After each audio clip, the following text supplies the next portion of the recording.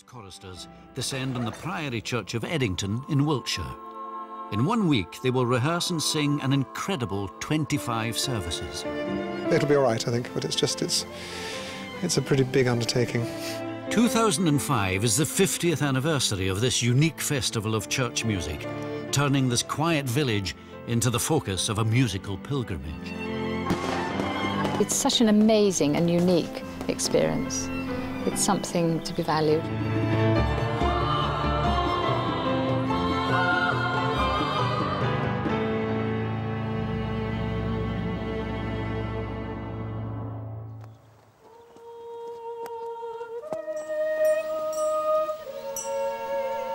In just a few hours, over 70 of the country's top choristers will arrive in Edington.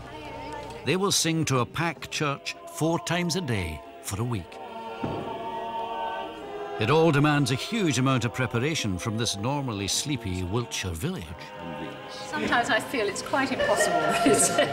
Villager Christine Laslett is responsible for organising everyone's accommodation. Yes. I'm sure there's a lot of divine intervention. To begin with, there are no tickets and no charges. Everybody comes as they would go to a church service anywhere.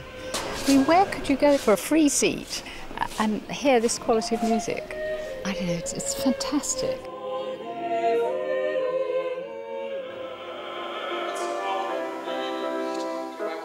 Some of our finest musicians come year after year to the festival. Andrew Carwood will direct one of the choirs. He is taking a week out of a normally packed schedule, teaching and performing music around the world. Here we are at Seattle Airport, and it's 10 to 1 in the morning. For me personally, running around the world, getting off and on planes, leaping onto concert platforms, getting on the next flight the next day, is pretty constant stress. I'm looking forward to getting down to this tiny country village down in Wiltshire, where the peace and the stimulation are 2 things which I value more than I can say. Like everyone else at Edington, Andrew will be giving his time for free. The final touches to the church are overseen by the verger, Peter Norfolk Brown. There's a tremendous loyalty to the church. We make sure that the church is prepared for the services. That involves the setting up of the altars, the preparation of the silver, making sure that all the candles are scraped and prepared and ready for the services. One feels a bit weary by the end of the week, but it's a very pleasant weariness when we eventually get there. World without end, please. World without end, amen. Let Andrew Carwood is one of the first to arrive. Can you just put an He gets straight down to rehearsing with his new choir, one of 3 specially formed for the week of the festival. Careful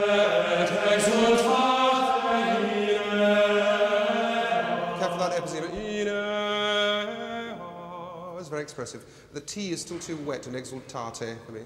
Exultate, as if you're a very echt Italian.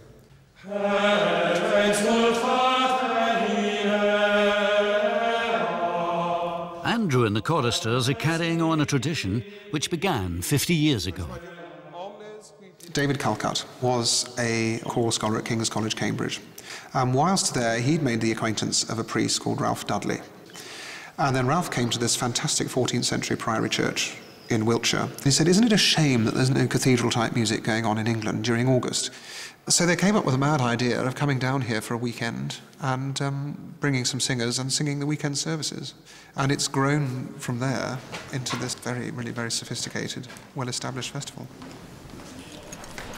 Knock, knock. Anybody home at the Hickses? Malvina. Hello, Sarah.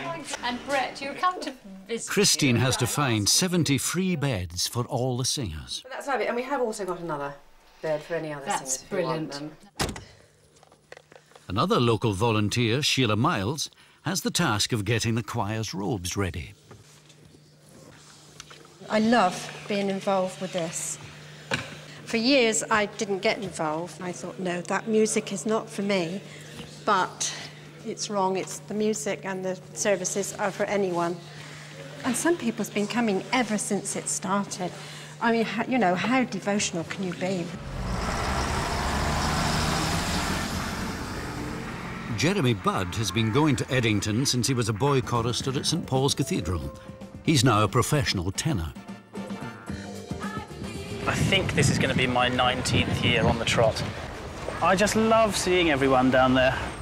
The music and the friendship is it's just hilarious. I have a great time. Edington Musical Festival. In Edington, some of the best boy choristers from all over the country are arriving. OK, well, they're Kate and Christopher Sykes, and they're nice people, and they're used to having boys from Durham. They've had several. You know who you're staying with? Opposite the mirror. Swimming pool, tennis court. Make the most of it. Elliot Francis Mullins. Oh, right, so you are going quite near, actually. What you have to remember is that most of these guys have never sung together before, certainly the young ones. So they've got to get coordinated and get used to their director. And this is it, first service tonight. Wonderful.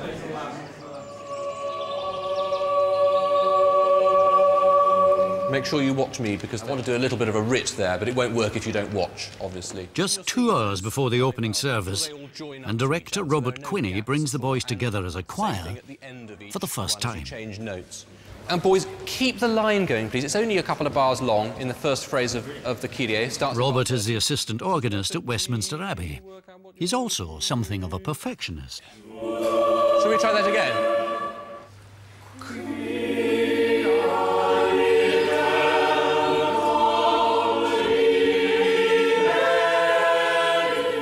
Beginning of the week, I have a collection of 16 boys from 8 different cathedrals. They've never sung together before, generally. OK. Just a couple of mistaken entries there. We need to do it again. Boys, don't flunk that entry in 34. The challenge is, well, first of all, just to teach them the music. And the second thing is, different choirs in different places have different styles. And suddenly here, they all have to sing together for this building, which is, I think, probably quite different from the ones they're used to. 2, 3, 4.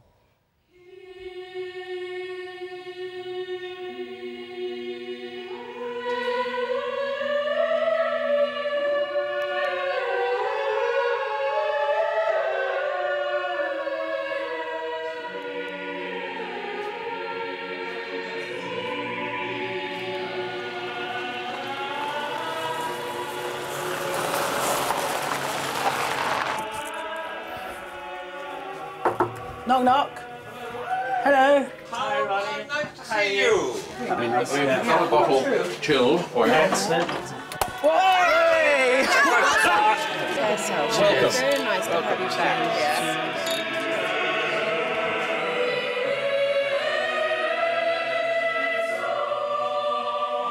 Did I get that right? OK, don't ruin that by singing a D sharp at the end, because it was so good before that. It can be, I think, quite an unnerving thing for them, and suddenly they're thrown in right at the deep end. You know, actually, there's no time to be too worried, though I am still, nevertheless, worried. Back here, please, to start singing at 22, 20 to 8. Yeah. Nearly everyone in the village helps out with the festival in some way. I'm in charge of the stewards. Actually, I like car parking because it's like origami. Trying to get them in here, you know, or origami, whatever. Not bumping into each other. Yeah. Down the other end is a lot easier. Yeah, you probably did. Where am I supposed to go? The congregation gather for the first service of the festival, an evening worship called Compline. Compline is a very moving short service that's here done in candlelight, and all about darkness, taking rest, taking stock at the end of a day, and giving yourself over to God in the coming night. And there's something rather fine and beautiful about that. You need surplices as well. Actually, I can sort you with surplices later, right? All these chaps have come and they form up into their choirs and they sing Compline for the first time together. And they've had perhaps a little bit of rehearsal that evening, and suddenly they sing together, you know, just like angels. It's fantastic.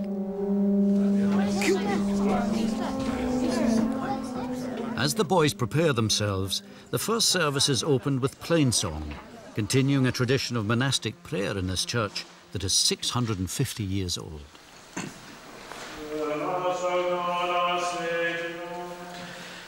And let thine anger cease from us.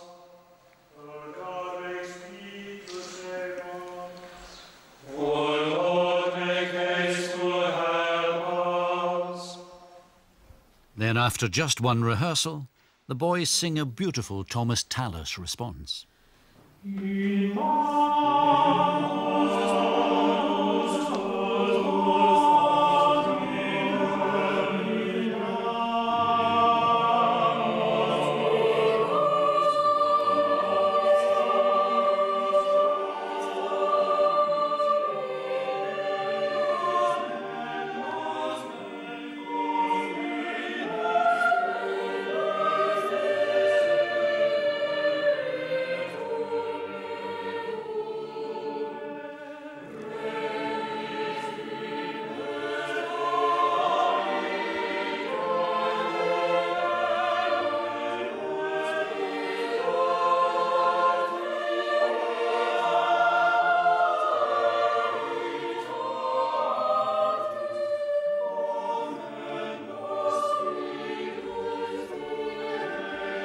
After the first service, there's finally time for people to get reacquainted with each other and the local beer.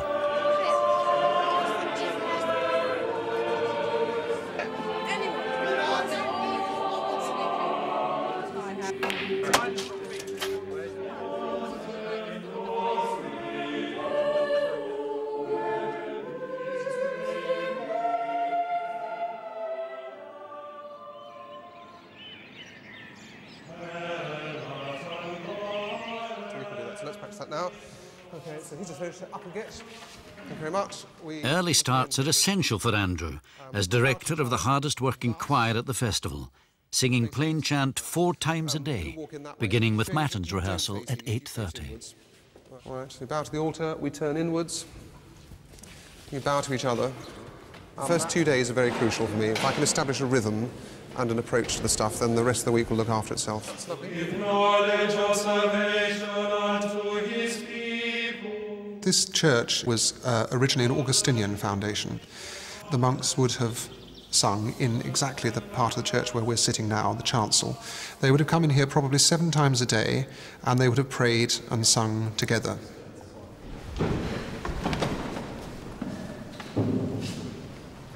You get a sense of centuries of worship coming together just from singing the chant in this place.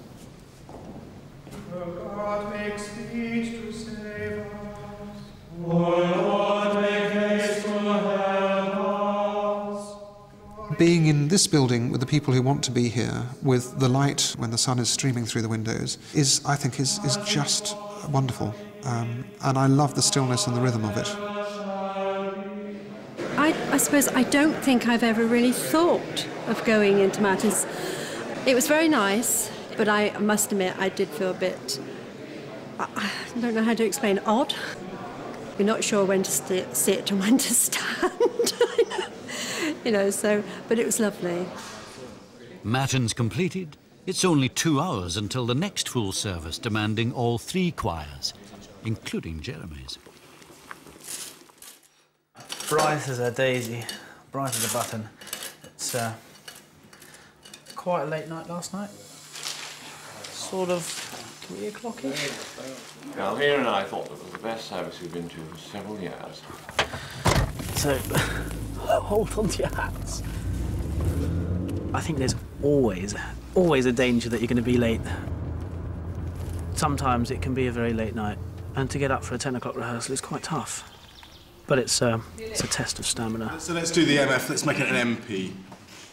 And then we can go crazy at the following page. Jeremy's a tenor in the only Edington choir to include male and female voices.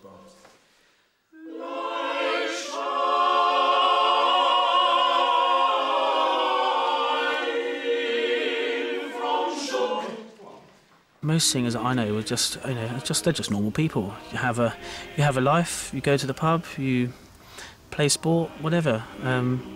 I don't consider myself anything out of the ordinary just because I sing. I just think the music sounds fantastic. I don't know, it's just amazing sound, and I just thought, I want to be part of that.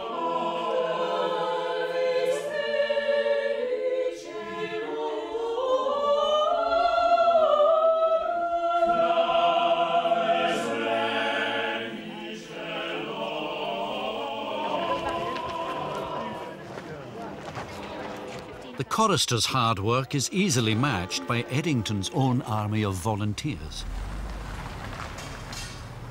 Yeah, parking on the side is quite tight, and the bank is quite steep. And so the larger the vehicle, the more likely they are to go in here. But since this is the first year this car park has been available, they look upon me with great suspicion as if I'm leading them to Aberystwyth. Come on in, then.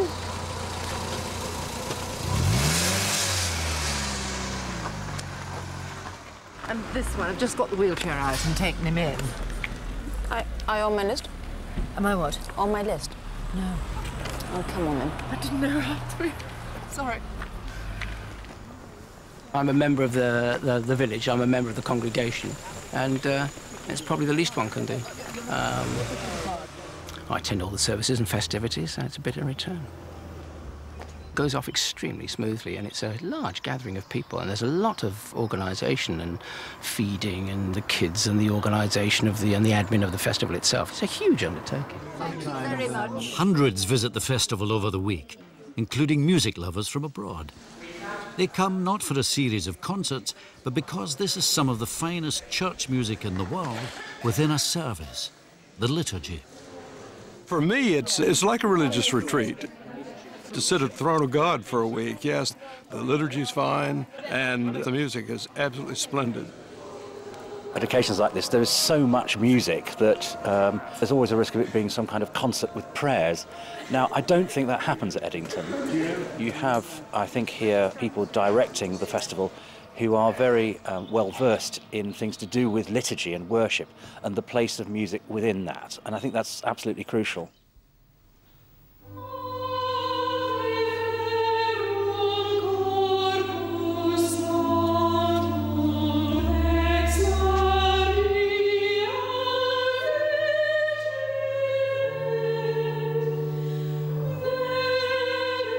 I think the marriage of the liturgy and the music is what this festival is about. All of the music that we sing here was designed for the liturgy, by which I mean composers. They're not thinking of it for a concert hall. They are always thinking of a service.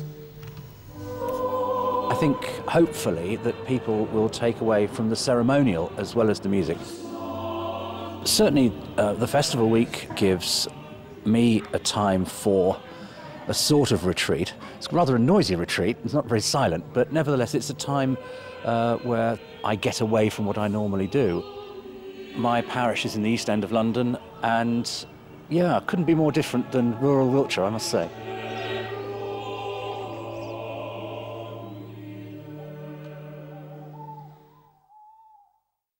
Let's go and get them up, I think. Good morning. Anybody awake? Come along, rise and shine. How's Kit? Are you in the land of the living, Kit? You're able to get yourselves up? Can I trust you not to go to sleep again? Yes. Absolutely, for sure. Yes. You look very wide awake. That's good, you'll keep him going. Oliver and Kit are both full-time choristers at Westminster Abbey, who have given up a week of their school's summer holidays to sing at Edington. It's like a Sunday every day, except a little less, because we sing 3 services at Westminster Abbey. We have solemn Eucharist, and then in the afternoon, solemn evensong. And then we have solemn. And the acoustic's much smaller. So you need to work quite a bit harder to actually get it more resonant. Let's go and see. They're going to come up and bang on the door any minute, I should think. The grey pony's just going into the The pace is unrelenting. After each service, planning starts immediately for the next one. We start rehearsing at 8:30 in the morning. We're singing at 9 o'clock and it's quite a hard job having to sing 4 services a day. Oh, good. Oh, the rest Everything in the festival happens in this incredibly intense amount of time. It is sort of horrifying, really. Matthew, perhaps you could just remind the boys of their first phrase. Boys, I'm going to sing it to you. Just follow while I sing it and work out where the beats are.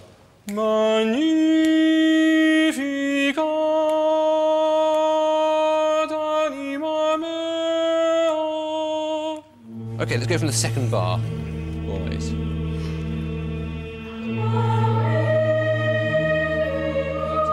I think the boys are taken a little bit by surprise by how hard they have to work here, and also how late they have to work, because, I mean, generally they're finished their service by 6:30 at the latest. That's when we start rehearsing. Then I think they're sometimes a little surprised that they have really quite a lot to do to get a piece ready for that evening. You're just delaying a bit. Sing through and it must be really bright from you. And prompt as well. Quite a lot of you are late. Today is the first performance of the new set of canticles written for the service by Judith Bingham. None of the boys have seen it before, at least they claim not to have seen it before, and it sounds as if they haven't seen it before, so we're working really quite hard on that. OK, thank you. The new piece of music is a Magnificat, specially commissioned for the festival. So it sounds like an ornament. There have been some rather dodgy moments, but I think they're starting to gain in confidence. Look, well done. We're really getting somewhere. We're not, you know, there yet, are we? But it's sounding very good indeed. Your recital is 4... Recital's 4:30. 4:30, yes. It is tiring. I have to say, this is work. It's work, but it's like, I don't know, it's like getting yourself dirty when you go out and work in the garden or something, you do heavy digging or something. It's good tiredness. Three.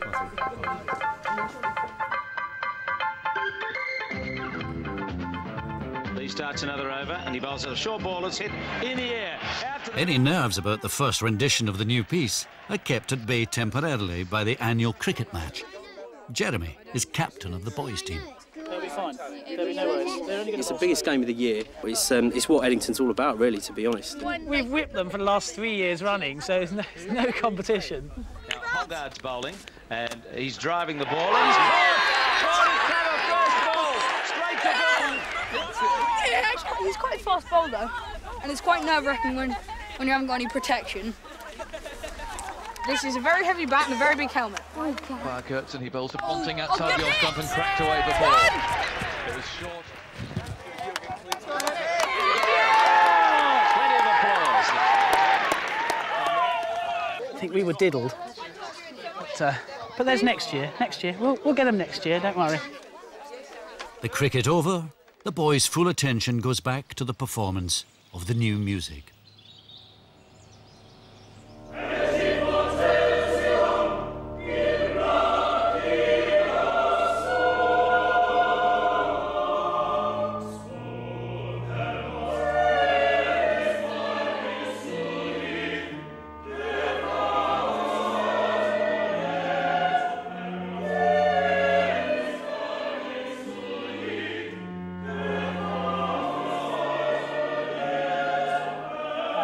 I feel satisfied. I think it's gone pretty well. I hope the boys have got, you know, quite a lot out of the week. That's one of the purposes of it. It's not just about the actual performances that we give, it's about the learning curve that they're on, and it's been quite steep. It may be that I've chosen a little too much music this year that's unfamiliar, I think, but, you know, they've done a really good job. The week for the boys is just as much about having fun as it is about working hard, and the two things sort of balance each other. Are there fireworks going on?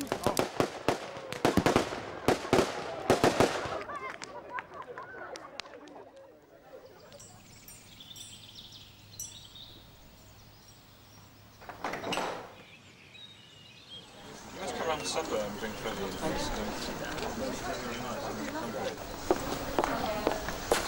A very warm welcome, ladies and gentlemen, to the 50th Festival, the final Eucharist this morning. It's delightful to see you all with us here today and to share in our final service. We're very grateful to all the singers for their wonderful singing during the course of this week, and we look forward to sharing this final act of worship together. In the name of the Father, and of the Son, and of the Holy Spirit. Amen. Grace, mercy, and peace from God, our Father, and the Lord Jesus Christ be with you. And also with you.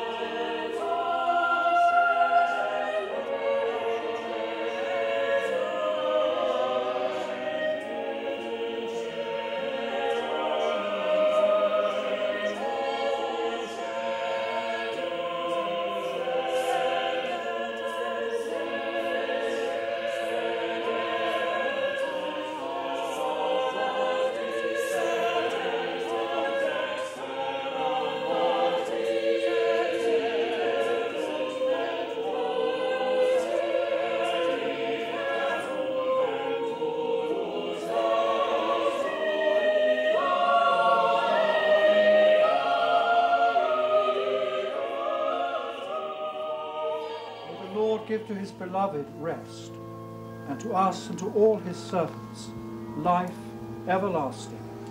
Amen. Amen. Thank you all very much indeed. It's marvellous to be here. Thank you. Scola, would you put your surplices over that far gravestone, and then I need your cassocks downstairs. Tired now, a few late nights, and quite a lot of hard work. Quite a lot of play as well. It's all part and parcel of the festival, but no, it's good. Feels nice to have been back and done it all again.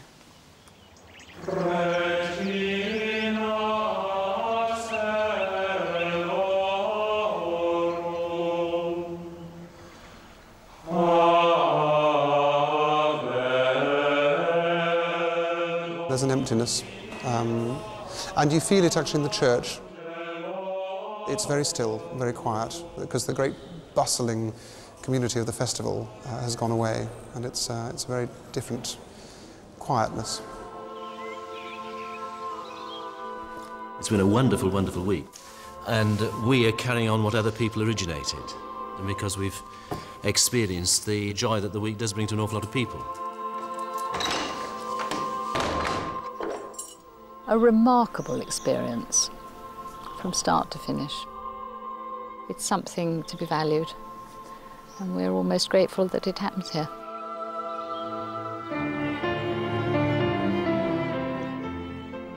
Well, the hairy bikers have got to dump their bikes for alternative means of transport around Vietnam next tonight. Food and travel on the way. And if that's not good enough for a good Wednesday night in, don't forget, it's The Apprentice at 9.